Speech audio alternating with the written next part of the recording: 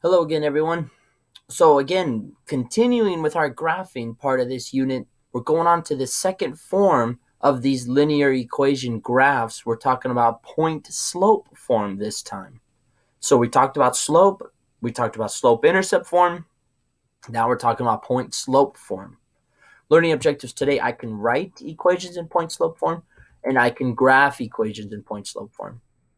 The nice thing about slope-intercept and point-slope form is that they're literally telling you the two things you get with those different forms. In slope-intercept form, you got the slope and the y-intercept. You use them to make the equation and to graph it. In point-slope form, basically the same thing. You get 1 point on the graph and you get the slope of the graph. Let's take a look. Here's what we know so far. We know that slope-intercept form, that y equals mx plus b, has m as the slope, b as that y-intercept, m as that movement, b as that beginning. Now, the slope of a line is that number m, which measures its steepness. Slope had a bunch of different types of values for its slope. For example, you had this one, which if you remember from the roller coasters, was zero fun. It was super boring. This was a zero slope. And then if we were going uphill, you had positive slope. This is a slope of 1 over 2. Here's a exact opposite. Here's a slope of 2 over 1. The impossibly scary one, the one that makes you undefined, vertical slope. And then if you're going downhill, that negative slope, this case would be negative 1/4. So different examples of different lines and their slopes, just to remember. New stuff is this point slope form. This form is y minus y1 equals m times x minus x1, where m is the same as before, it's our slope, but x1 and y1 is the given point on our line. So it's not given that it's the y-intercept anymore, it's just given any point that's on the line of our graph. Let's talk about where it comes from. So here's 2 points on this blue graph that we have in this coordinate plane. Remember, slope formula was that y equals y2 minus y1 over x2 minus x1. Well, all they did was take the slope formula and move the stuff from the bottom all the way to the side. It's on the bottom. It's being divided. What's the opposite of division? Multiplication. So they multiplied it on both sides. When they did that, they ended up with slope m times x2 minus x1, or just x minus x1. Rearranging to put the y's first, it looks identical to our point slope form, which is y2 minus y1 equals m times x2 minus x1. So that's where it comes from. Linear equation is written in the form y minus y1 equals slope m times x minus x1. That's our point slope form.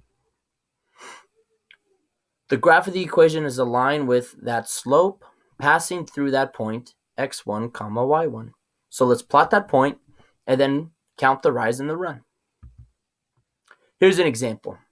You have the graph of the equation y minus 3 equals negative 1/2 times x minus 4. It's a line of a slope with the slope 1 over negative 2, and it passes through the point 4 comma 3. This is the one tricky thing about point slope form. Our x's and y's of the point are the opposite of what they say in the equation. That's why it's minus x1 minus y1. So in this equation here, we see a minus 4 and a minus 3. We want the opposite point when it comes to our graph. So they switch and they become positive 4 and then positive 3. So we could plot that point first, positive 4, positive 3, and then we count our slope 1 over negative 2.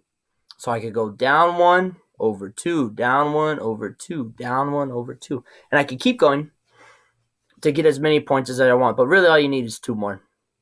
I could connect the dots. There's my graph based off of this point slope form. Let's do another one. This time you're given the slope, m equals negative 1/3, and you're given the point, -1, -6.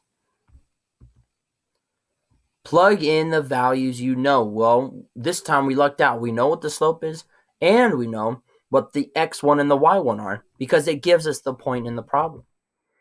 So I can plug those values in. I know my slope, m, is at -1/3.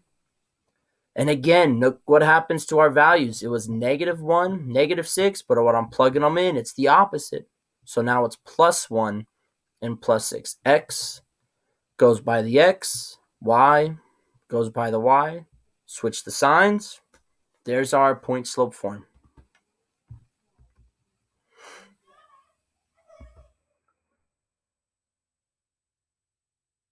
Okay, so now in this problem, given the graph, we know the point is -2, -2.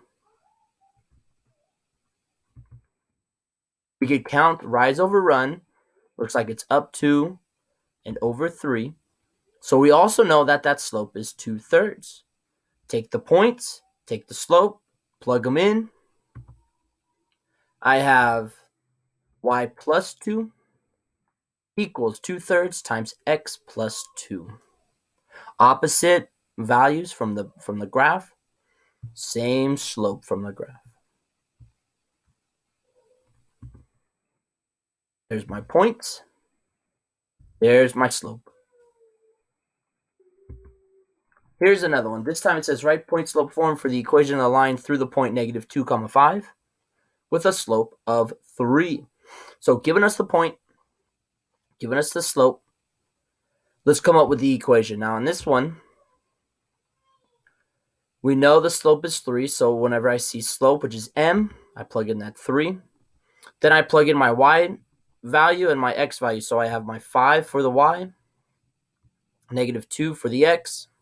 And this one I like a lot because it really gives you that visual. Remember, it's minus there. So minus a positive is just going to stay minus, but minus a negative switches and it becomes positive.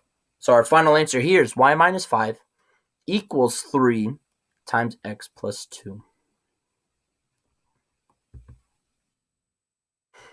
Given 2 points, can we write point slope form?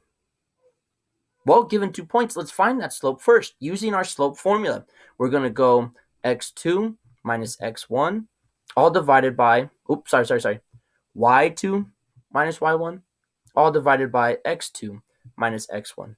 So I have -2 minus -3, all divided by 4 minus 2. Double negative makes it positive, so I have -2 plus 3.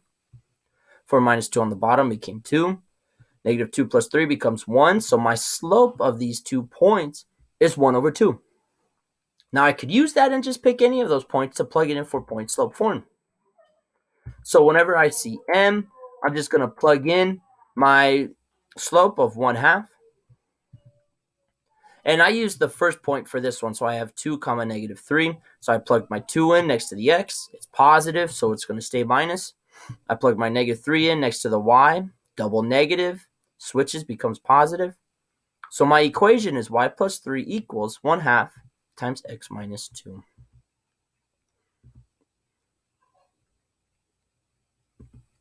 That's it for us today, guys. So point slope form. We learned how to find the point from the formula, looking at the opposite values, but then the x and the y. Then just counting the slope, rise over run, and we could graph it from there. We also found how to write equations given different things, given the graph, given the point and the slope, or given 2 points.